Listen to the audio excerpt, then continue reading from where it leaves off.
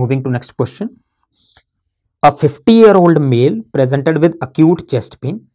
A preliminary diagnosis of acute angina was made and nitroglycerine was given sublingually. The pain was relieved within 5 minutes. What is the likely mechanism? So simple question, what is the mechanism of action of nitroglycerine? So nitroglycerine, we all know it is a nitrate,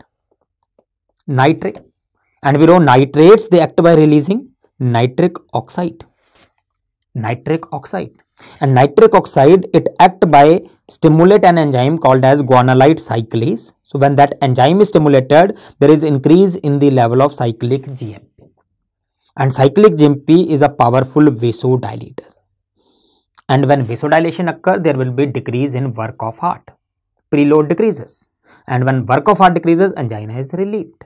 Because angina occurs because of mismatch. More work than blood.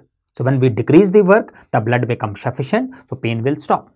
So nitroglycerin, it is a nitrate. It acts by releasing nitric oxide, which increase cyclic GMP, which cause vasodilation, and that will decrease the work of heart. Yeah? So now coming to options, release of nitric oxide, that is the answer. Release of endothelin is wrong. Calcium channel beta blocker is wrong. So answer is simple. It causes the release of nitric oxide. But you should know the complete sequence, how it works. Okay.